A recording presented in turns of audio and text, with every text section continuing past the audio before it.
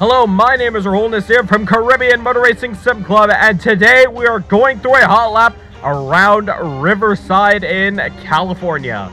Car we're using is the Nissan ZXT GTP, and this is also part of round 4 and the final round of the 2024 Caribbean Motor Racing Sim Club IMSA Vintage Championship. If you want to learn more and get yourself in on the action, you can join our Discord, with the link is in the description down below.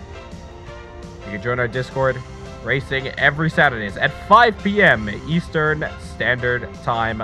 Let's go trackside now to go through the hot lap. Accelerating on the back stretch, hard on the brakes for the final corner.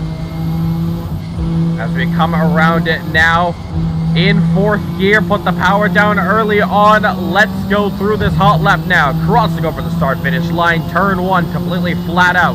Left-hander here. And then turn 2, braking just slightly. Little bit of brakes, stay in 5th gear. Completely flat through this section.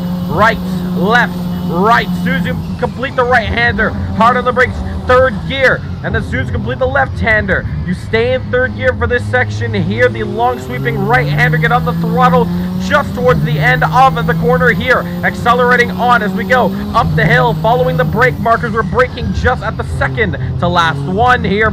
3rd gear for this section, very close to the apex on the left-hander. Patient on the throttle as the back end can get very, very loose. Back on the throttle now, 4th gear.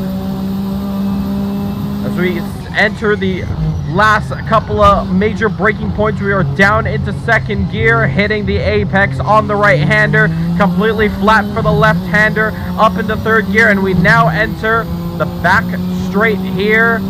So we now enter 5th gear, 250 kilometers, climbing up downhill. We're going to pick up a lot of speed, and we are just about, as we enter 295, we might just about hit it. Can we hit 300 kilometers? 299 on the dot.